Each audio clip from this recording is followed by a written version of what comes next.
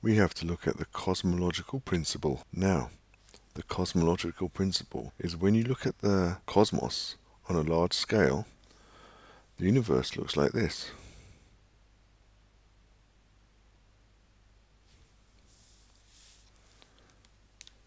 Wherever you look, wherever you are, it would look pretty much the same.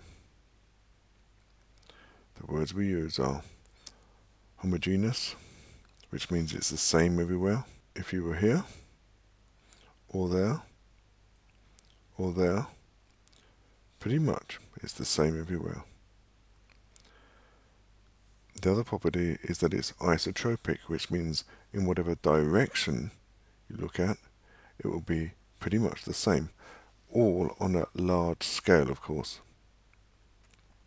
If you look in that direction, or that direction, you're seeing basically the same thing.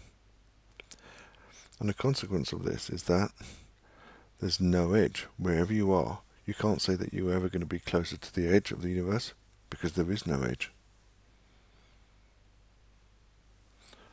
And if there's no edge, there's no center either.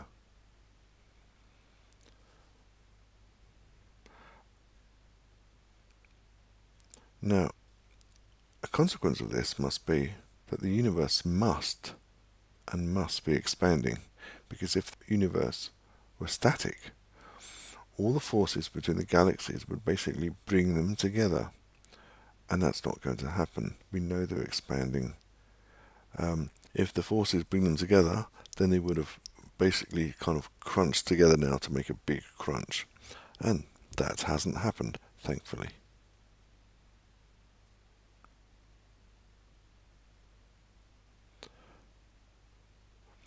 The mutual gravitation is going to pull them together like this. They'll get closer and closer together, and they will basically come to a point. But that's not going to happen.